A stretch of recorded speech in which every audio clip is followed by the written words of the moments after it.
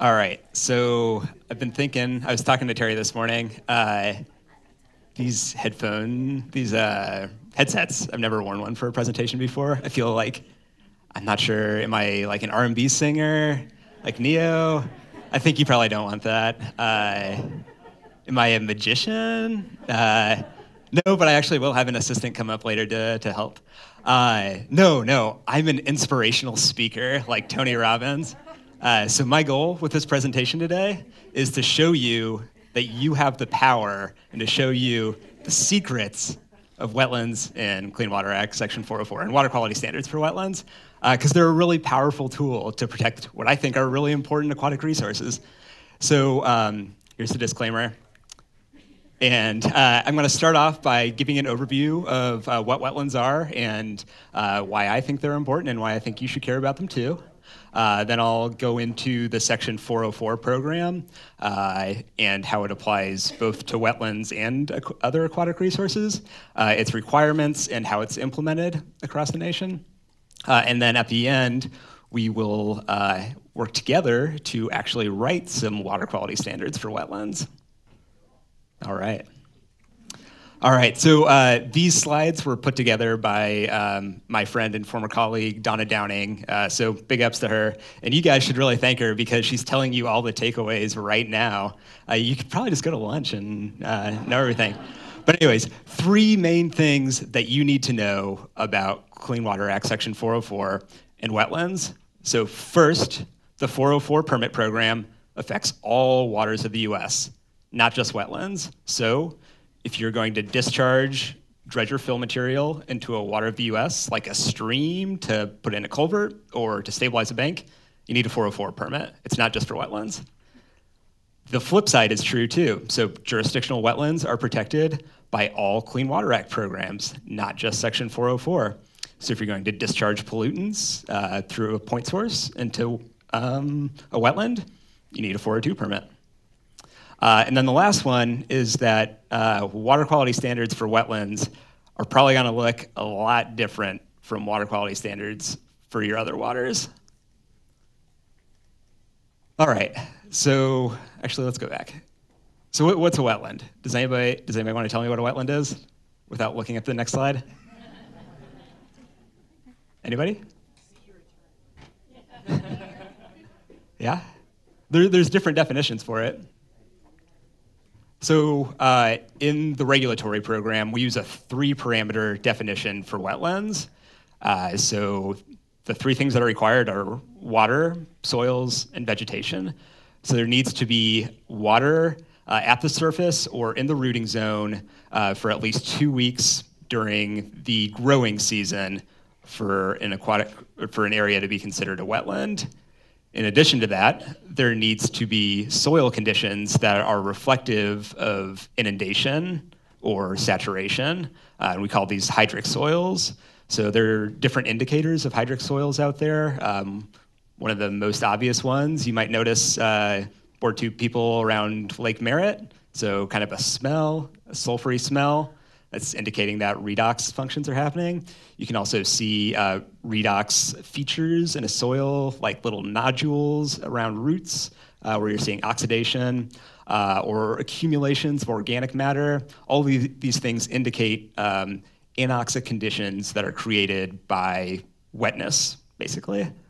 And then the last thing, I think one of the more important things, is you need to have vegetation that's adapted to living in wet conditions. And we call these hydrophytes. And these are basically just plants that like their feet wet.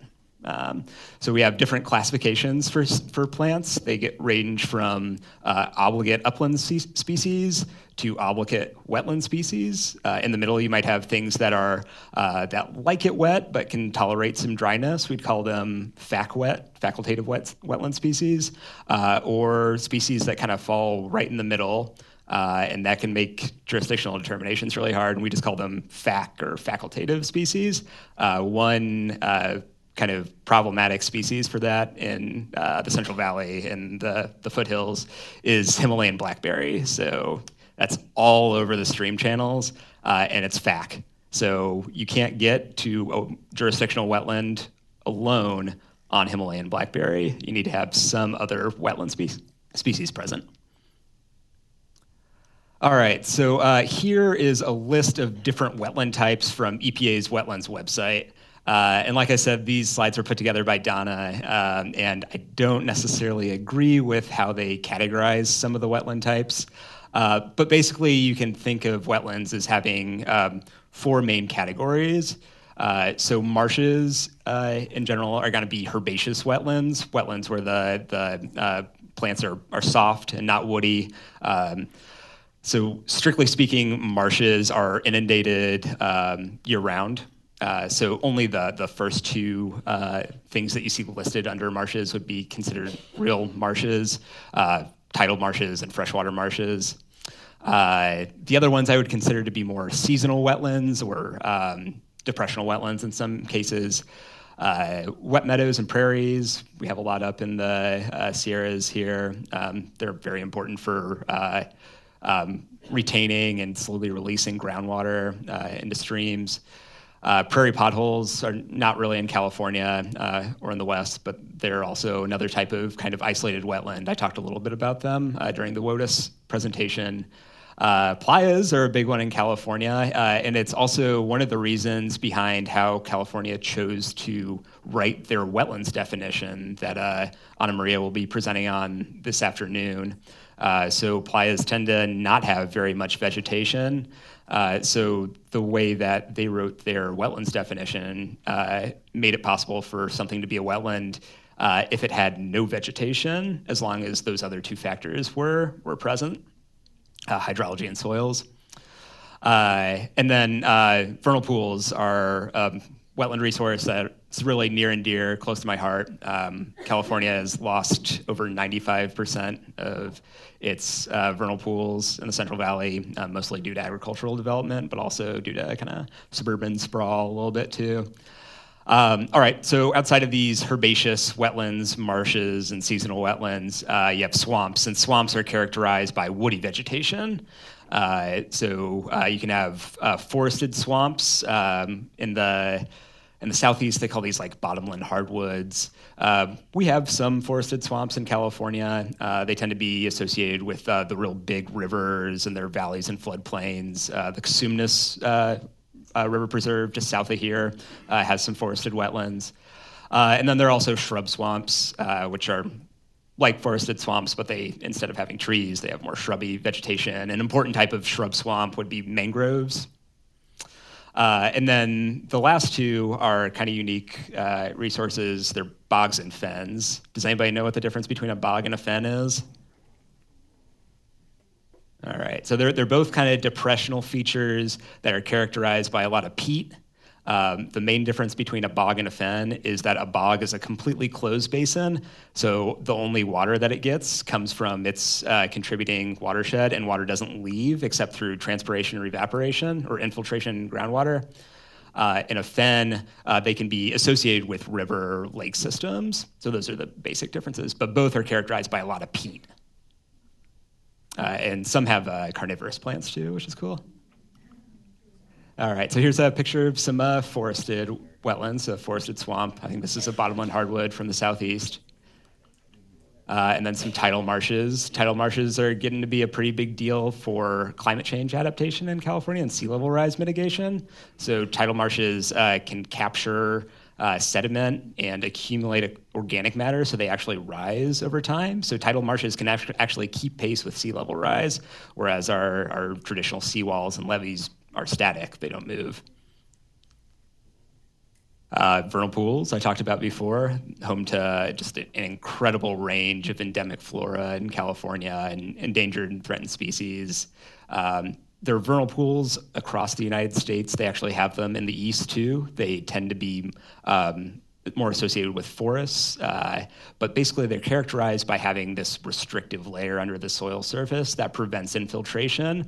So they just hold water for just long enough to develop these really unique plant communities. And like I said, there are vernal pools across the US, but California is the only place where they've developed these really unique endemic plant communities. So I think they're really unique here. And again, prairie potholes. All right, so why are wetlands important? the first one is probably the first thing that comes to mind. They provide habitat for fish and wildlife. So do we have any birders here? Anybody do bird watching? Yeah. So some of the best places for birding tend to be wetlands and riparian areas, right? And that's where migratory birds tend to go. They look for the wet places. Their wetlands also provide important fish habitat and shellfish habitat. So if you like shrimp from the Gulf of Mexico, you can be guaranteed that those shrimp began their life in a tidal marsh. Like I mentioned before, wetlands can be really important for erosion control because they can capture sediment and then aggregate over time.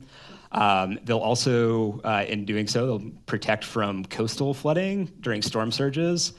Louisiana's loss of its coastal wetlands has made it a lot more susceptible to storm surge, and it's something that they've taken as one of their primary means of adapting to climate change is restoring tidal wetlands, and that's also happening in the San Francisco Bay too. Wetlands are also really important for protecting from floods from rivers flooding. So Sacramento, you might have heard, is one of the most flood-prone areas in the U.S. It flooded really bad twice within like 5 years of California becoming a state. Governor John Stanford had to paddle a canoe to get to his inauguration ceremony at the Capitol. So Sacramento doesn't flood anymore, right? You didn't have to paddle a canoe to get here anymore. Why is that? It's because of wetlands, right? So for a long time, the Corps of Engineers thought that we could prevent flooding in California just by building levees higher and higher. But the fact is, the water needs to go somewhere. And we figured out the best place to put it is in its historic floodplain. So instead of taking down the levees and restoring a natural floodplain, we created a bypass system running along that historic floodplain that now captures floodwaters and keeps Sacramento from flooding, as well as much of the Sacramento Valley. A great book on this is called Battling the Inland Sea by, I can't remember his name. Kelly, I think is the last name. But yeah, I can find the reference for that if you guys are interested. Wetlands are also really important for protecting and maintaining water quality. So wetlands are crucial. They're kind of giant bioincubators for processing organic matter and nutrients. Yeah, it's wild. And they also sequester a lot of organic carbon too, so they can be important for climate change mitigation as well as adaptation. Wetlands improve water quality, so they're also crucial to protecting drinking water. And like I alluded to before with birding, they're great for recreational and educational opportunities. Cosumnes River Preserve just south of here is a great place to bring your kids or school groups to learn about the different animals and plants that are in wetlands. There's a great vernal pool that's used by an organization called Sacramento Splash in the old Mather Air Force Base just south of Rancho Cordova. So wetlands can be great educational opportunities. Can anybody think of any other things that wetlands are important for?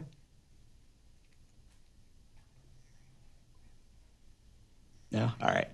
So, insect production, yeah. No, that's a good one. Wetlands tend to be thought of as places that you don't want to go too close to. And for that reason, wetlands, I think, are also very important as refuges for persecuted peoples, right? So you guys know what today is. Today is Juneteenth. It commemorates the end of slavery in the American South. For a long time, escaped slaves would go to the Great Dismal Swamp in Virginia to hide from slave catchers or human traffickers, basically. Also, the marsh Arabs of Iraq and Iran used the swamps in, I think, southeast Iraq and Iran to escape persecution from the Ottoman Turks and Saddam Hussein, too. So, wetlands have immense cultural value, too. So, despite one more. Yes. They're also really important for proving out ecosystem service valuation for cost-benefit analysis. The Corps of Engineers was able to restore a lot of wetlands and cypress groves after Katrina through that approach. Oh, all right. Yeah, that's great. Thank you. Yeah, so despite all this, wetlands are not in a great place in the US right now. So around the time of initial European arrival, we had 220 million acres of wetlands in the lower 48. We've lost about half of them, and it's not evenly spread. California has lost over 95% of its wetlands to development and agricultural development. Luckily, we've started to see a decline in the rate of annual loss over the last 30 years. And a lot of this, I think, is due to Section 404 of the Clean Water Act, which actually regulates the destruction of wetlands. Also, in 1989, President H.W. Bush established a no net loss goal nationwide for wetlands. And that was very focused on the time and no net loss of area. And it led to kind of some questionable quantification of gains with like ponds on golf courses being counted as wetlands. But the main effect of this is it got folks to start considering offsetting impacts to wetlands through compensatory mitigation. So wetlands are being lost at a lower rate, and we're also starting to restore some wetlands too now. So we're getting to be in a better place. Like I talked about on Monday, not all wetlands are subject to the Clean Water Act, like isolated wetlands. I think that's all I gotta say. All right, so I'll move on to Section 404 now. So Section 404 of the Clean Water Act says that you need a permit if you want to discharge dredge or fill material from a point source into waters of the United States. So it's very similar to what Gary talked about for Section 402, except instead of pollutants, we're talking about dredged or fill material. There's a lot of legal history around the definition of what constitutes dredge or fill material. I don't really want to talk about court cases in this presentation, so we can talk more about that later. So the regulations that EPA developed for the 404 program says that no discharge can be permitted if there is a practicable alternative, and our definition of practicable is slightly different from, I think, what Manjali talked about this morning under anti-deg, but it essentially means the same thing. If there's a practicable alternative that exists that is less damaging to the aquatic environment, or if the nation's waters would experience significant degradation, which is also a term of art. So to apply for a 404 permit, these are kind of the steps that you need to follow. First off, you need to determine what wetlands and other waters you actually have on your site. And determine whether those waters are waters of the United States.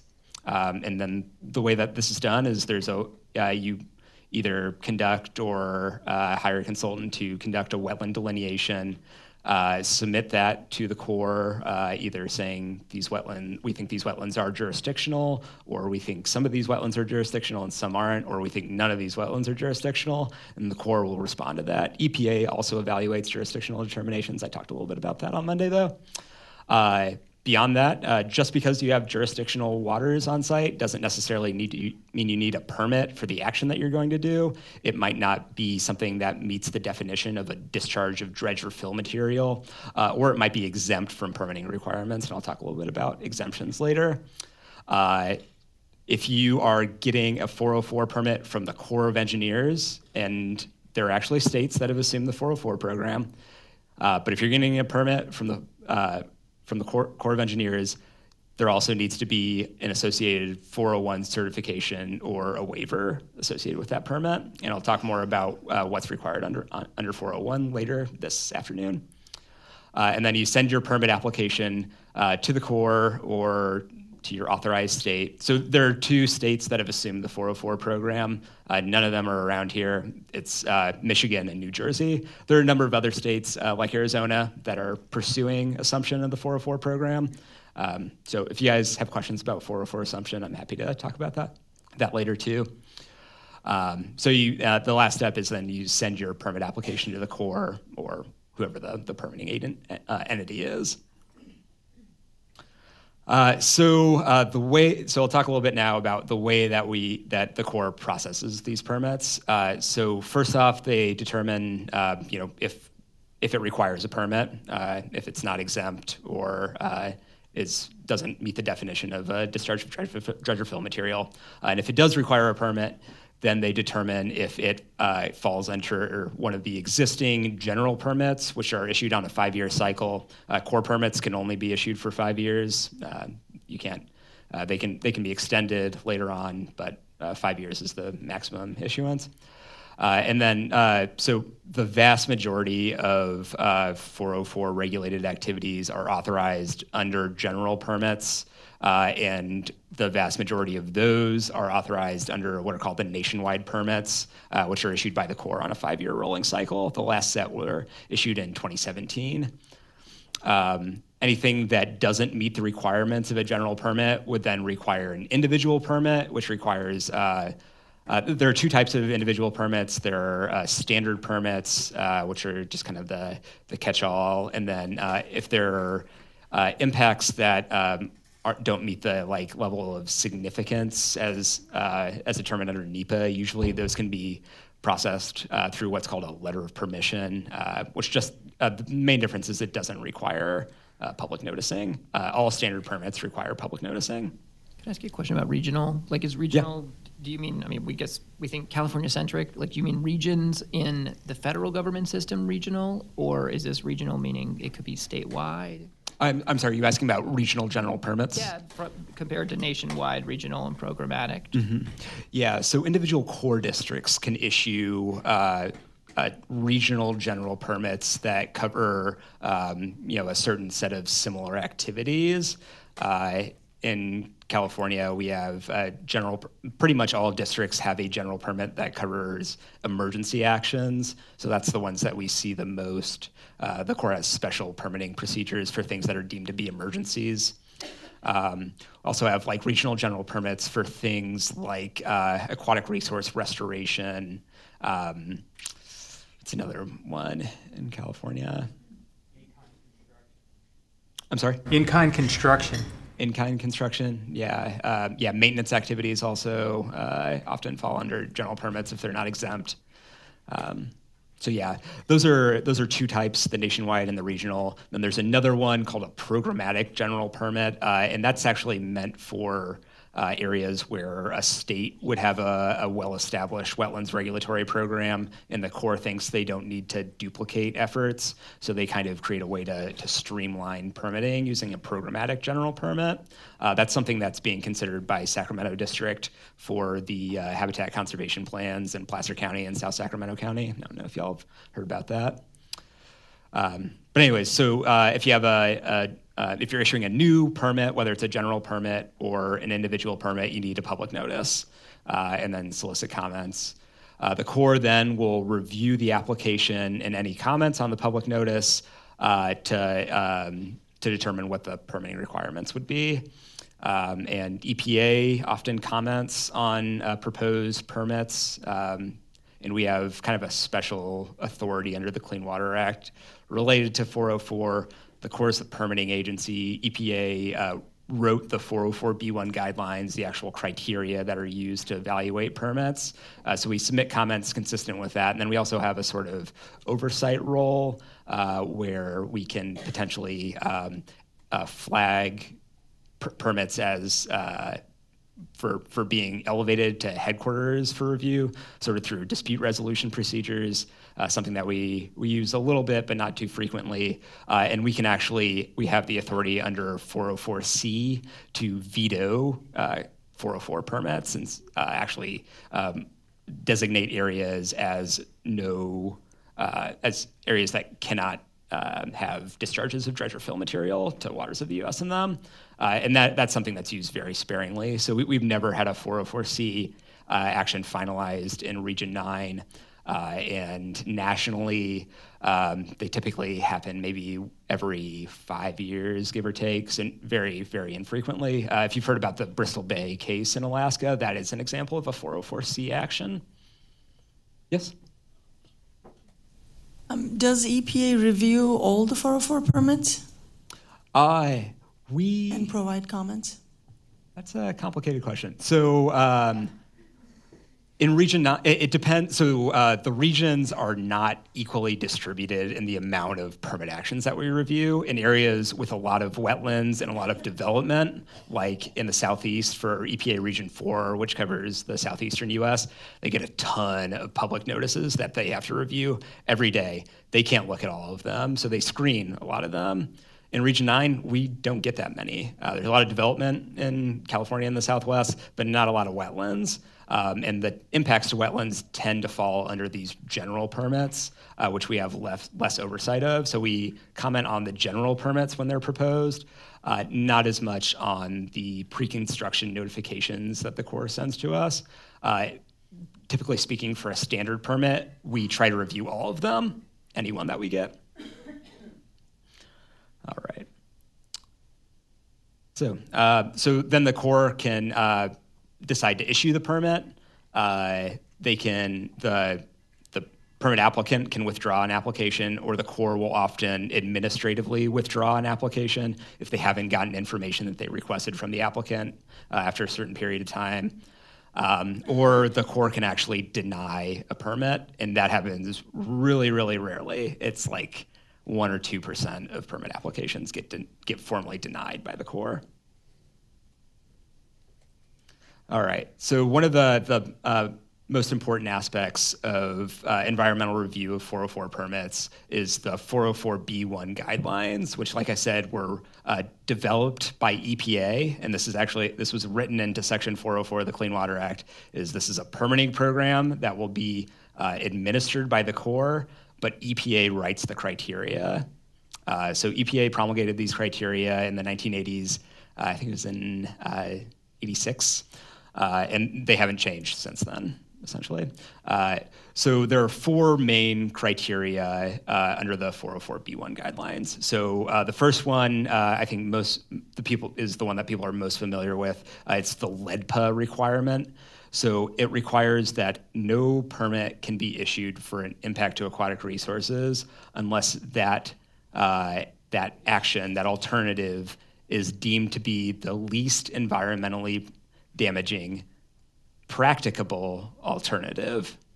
That's kind of a mouthful, but the least environmentally damaging part is easy enough to understand. So the alternative that would have the least impacts to aquatic resources, either an area or function, could be considered to be the least environmentally damaging, as long as it doesn't have any other significant environmental impacts. Practicable is where we tend to get wound around the axle with applicants. So practicable means an alternative is practicable if it's capable of being done after taking into account cost, existing technology, and logistics in light of overall project purposes. So those 3 elements there: cost, existing technology, and logistics. Those are the main ones that we wind up talking about the most. Anybody have questions about practicable or LEDPA? Yes? You mentioned that you look at area and function and other environmental impacts. Do you have specific regs about how you go about that, or is that done through the NEPA process, or? Yeah, so it varies by core district. Most core districts now are less obsessed with area as being the primary indicator of function. For a long time, especially with this no net loss policy, we were very focused on making sure that after a permit was issued, there would be just as many wetlands in terms of area as there were before. Now we're starting to understand, a lot of the time when areas are proposed for impact, they tend to be pretty degraded because they're adjacent to existing development. They're good for development already. So you try to account for that in terms of function. So, and this kind of gets a little bit into compensatory mitigation too. But yeah, I'm sorry, I don't have like a real clear answer on that. But yeah, those are kind of the two main things that the Corps will look at is functions and area. So the second one actually isn't on this slide, and it says that the Corps can't issue a permit for can't issue a 404 permit if it would conflict with other environmental regulations. And the four that are specifically listed are state water quality standards, effluent limitations, the Endangered Species Act, and the Marine Protection Sanctuaries and Research Act. I always get those mixed up. MPRSA. There's already this requirement under Section 401 that a state certify that a federal permit won't impact or won't violate state water quality standards. So it's kind of duplicative to also have it in the 404 B1 guidelines, but it's just kind of adds that extra layer of protection. The third one says that the Corps cannot issue a permit for an impact to aquatic resources if it would cause or contribute to significant degradation of waters of the United States. And this is one that's not really well defined. There are a bunch of examples given for how something could be evaluated as to whether it would cause or contribute to significant degradation. But we think about not only the impacts of the fill itself, but any secondary impacts that would be caused by changes to the flow of water, changes to shading or exposure to noise. Or cumulative impacts, so the fact that a bunch of little impacts can add up to have a big effect over time. And then the last criteria was really originally written to be about minimizing impacts, and that's typically interpreted to include like best management practices in construction, making sure that you're not generating a lot of suspended solids that'll wash into receiving waters. But since then, it's actually been added to include compensatory mitigation, which is a big and growing part of the wetlands program. And this is, I don't know how familiar you all are with compensatory mitigation or wetlands offsets, but essentially, right now, if you get a permit from the Corps of Engineers to impact X number of wetlands, you can be required to restore or pay somebody to restore that number of wetlands or more. And that's kind of linked back to that national no net loss policy. All right. Yes? When you use that word degradation now, you're not using it in the sense of anti-degradation as defined by no longer meaning attainable existing uses. That's a different kind of degradation.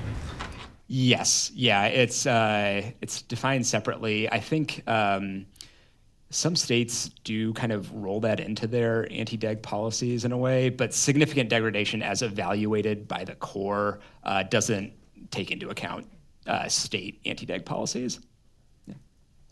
That would be something that would be considered in the 401 certification, though, certainly. Yes? So you mentioned that one of the causes of one of the factors in significant degradation can be a change in flow.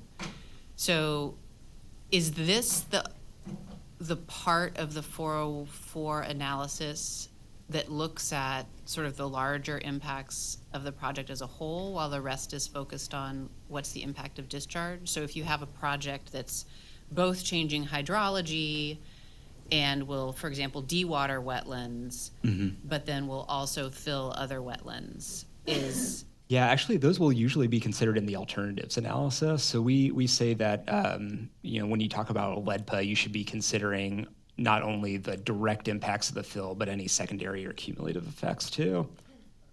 And I think maybe that starts to get towards the scope of analysis that the Corps uses in NEPA. That's kind of complicated, but I'm happy to talk more after this presentation about that. All right, so aside from the 404B1 guidelines and environmental criteria for evaluating an application, the Corps has its own public interest review that it conducts as a part of 404.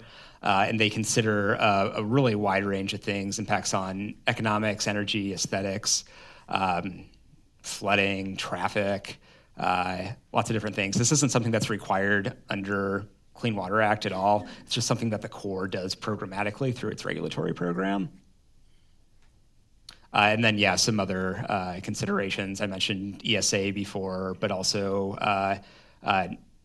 Section 106 of the National Historic Preservation Act can often be a big sticking point in permit applications. And then since a federal permit is a federal action, it requires NEPA.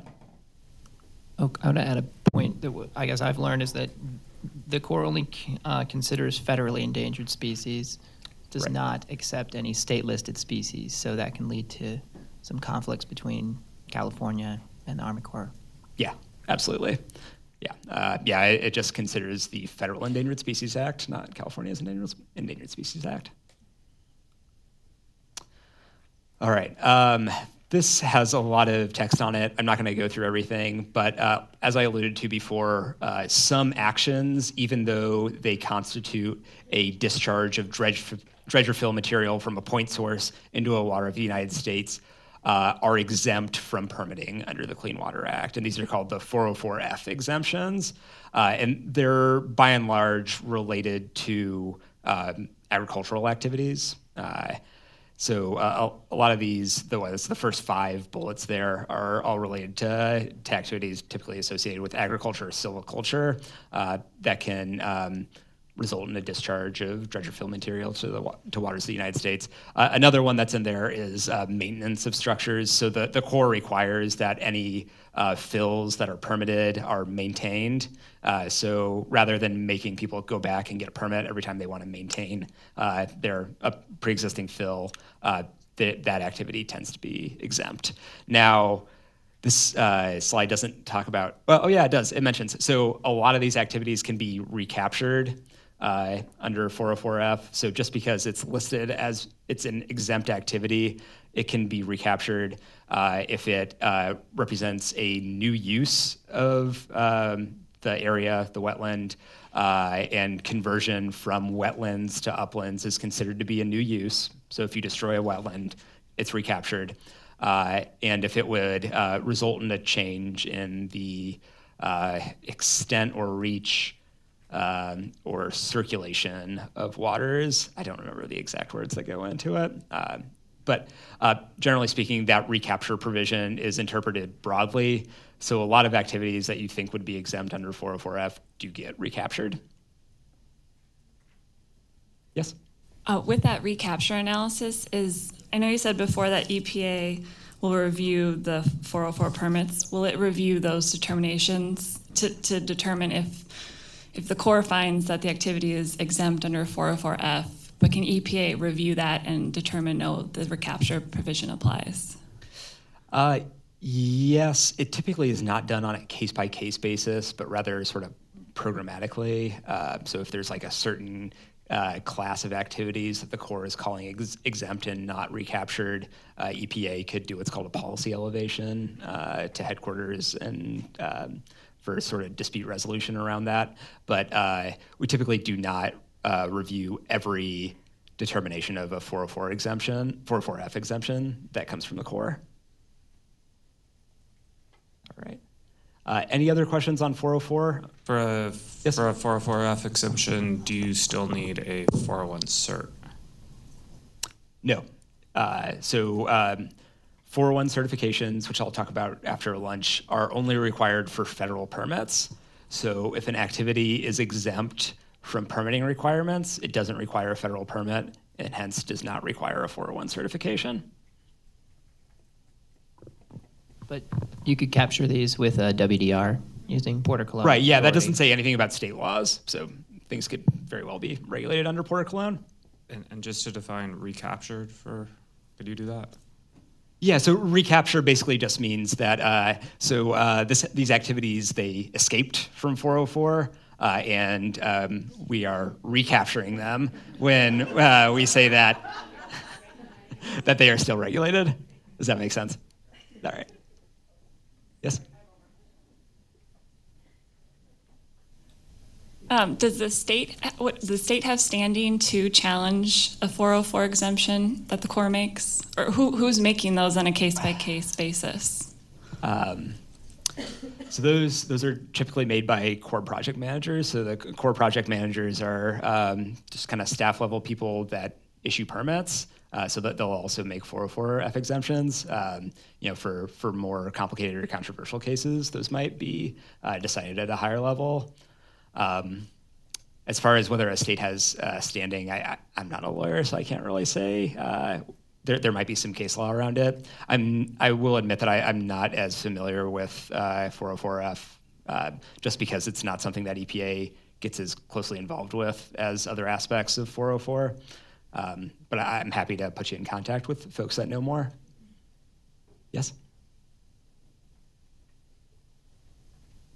Just to clarify, it's the Corps that determines that these activities are exempt, or an area, is that right? EPA can also determine that too. How would EPA know and get involved? If the Corps requests that they do. Okay, and then you said, for example, as an example, if you destroy a wetland or turn into upland, is that all of the wetland area or part of it can be, can qualify for recapture? Yeah, so that would be a change in use, and it would be result in a reduction in reach of the wetland, so it would be recaptured. Janet, did you have anything? Well, no, I was just wondering if you had an example of something recaptured. I'm still not sure I'm understanding the concept. Yeah. Yeah, so without naming any names, let's say there's a case in the Central Valley where a farmer goes through and deep rips a lot of vernal pools on his land to plant orchards. So that activity could be considered exempt under 404F as kind of an established farming activity, potentially. They could argue that at least. However, by destroying that wetland and changing the use, essentially from a wetland to a farm field, it would be recaptured. Yeah. All right. I think that's all I have on 404. So if anybody has any other questions. All right. So now we're going to go into wetland water quality standards.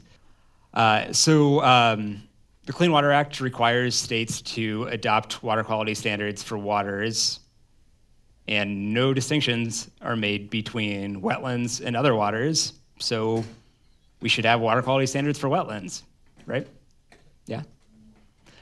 So water quality standards are also important to make sure that all of the provisions of the Clean Water Act, not just 404, that are applied to other surface waters are also being applied to wetlands too, because just like in bullet 2 there, all of the Clean Water Act applies to jurisdictional wetlands. There are a lot of benefits associated with developing water quality standards for wetlands. I think the most primary of which, it provides a basis for you to make your 401 certification decisions based on. Standards provide that clear basis for making those permitting decisions under 402 and 404, but also under 401, whereas the Corps is supposed to consider water quality standards, but the state has the final call. That also talks about water quality certification. Standards can also help improve monitoring programs because they can provide a benchmark against which to measure the condition and functions of wetlands against reference conditions or ambient conditions or wetlands in another region. And water quality standards can also provide a basis for voluntary restoration and protection of wetlands, to kind of serve as a guide for what to expect in terms of final aquatic resource condition. So here are some of the key differences in what we expect water quality standards to look like for wetlands and other waters. The first one is just the type and particularly the reversibility of impacts that you see. So we're not going to see permits to fill in the Sacramento River, right? But you might see the majority of permits that you might see related to wetlands are not going to be for discharges of pollutants, but for the outright destruction of wetlands. So the water quality standards that you develop for wetlands might want to be more focused on maintaining aquatic resource functions and areas rather than specific wetlands themselves.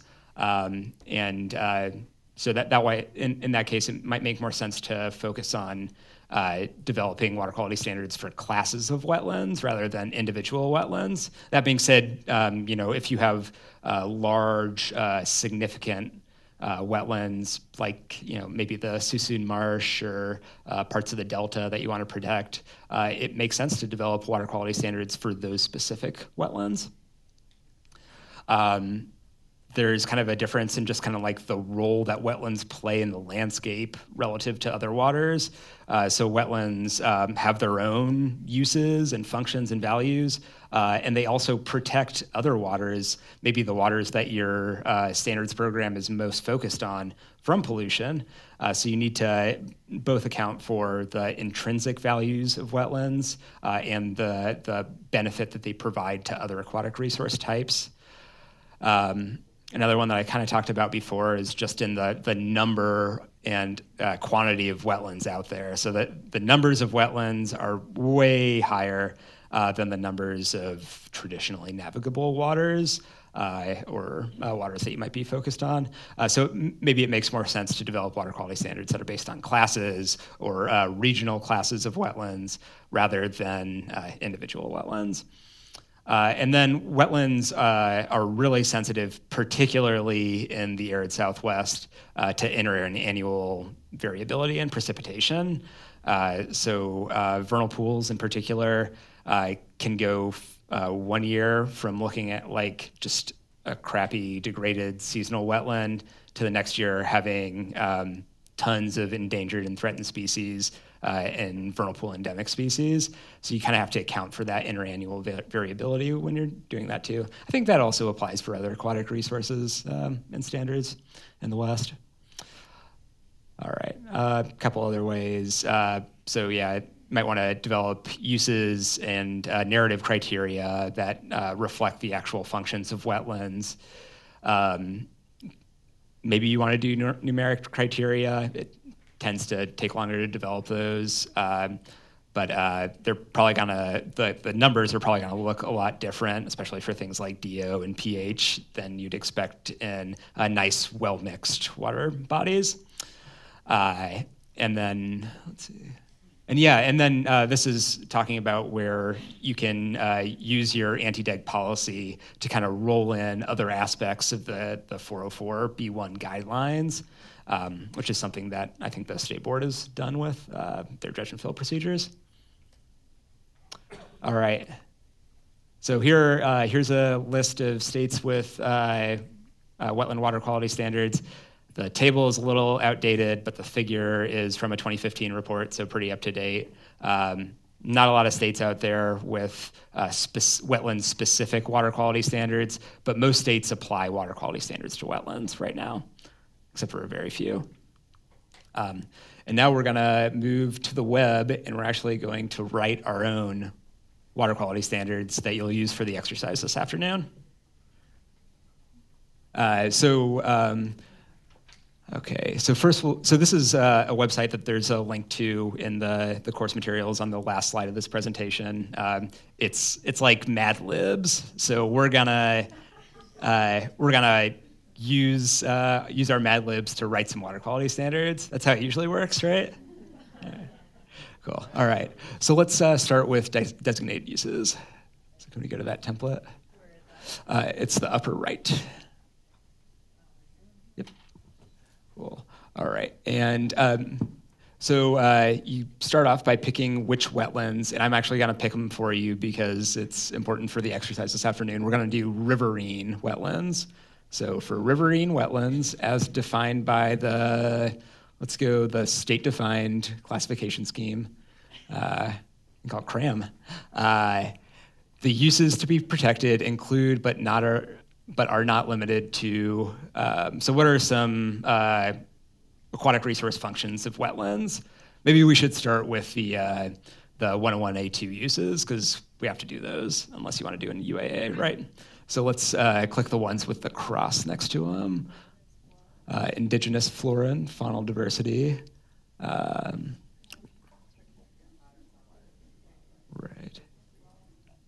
Yeah, and recreation.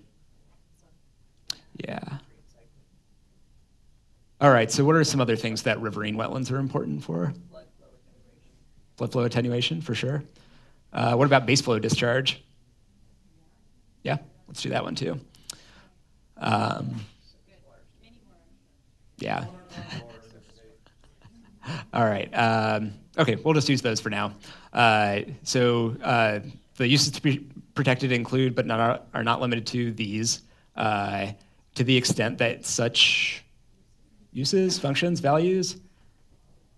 Yeah, let's go with uses and functions. That kind of links the two programs together. As represented by, I don't know, what do we want to use?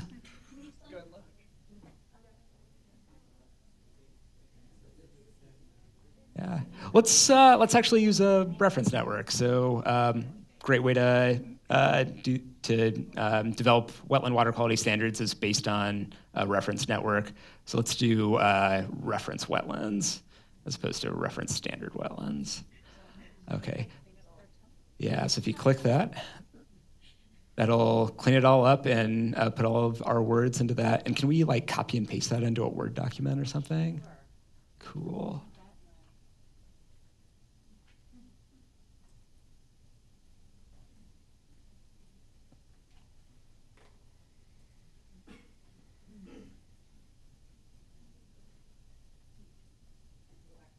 All right, base flow, that's not a word.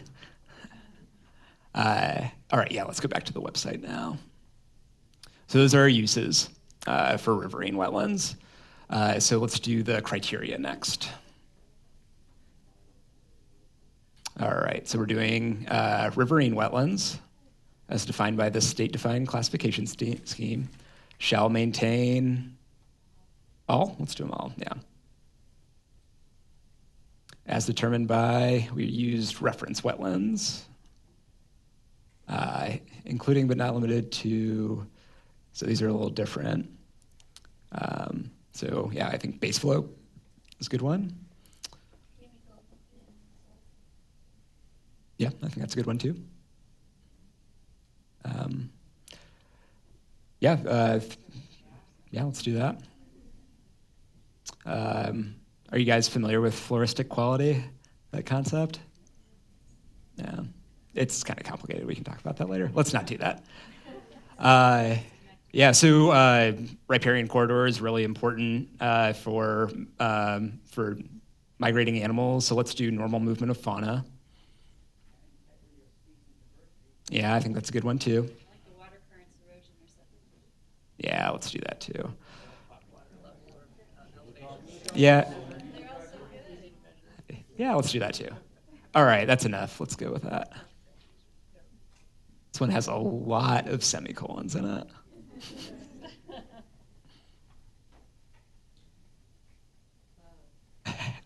We can clean that up a little bit before the activity. All right, and then we just need to do the anti-dig policy.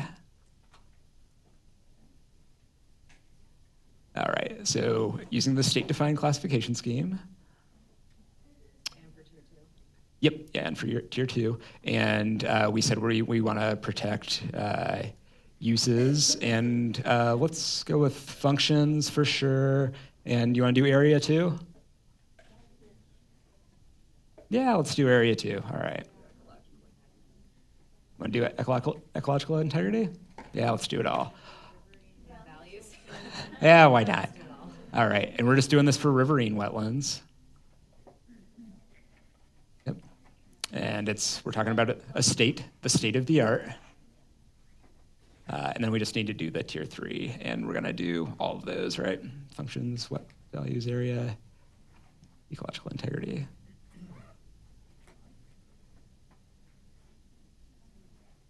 All right, wasn't that easy? So everybody's gonna go home and use this template to write some wetland water quality standards, right?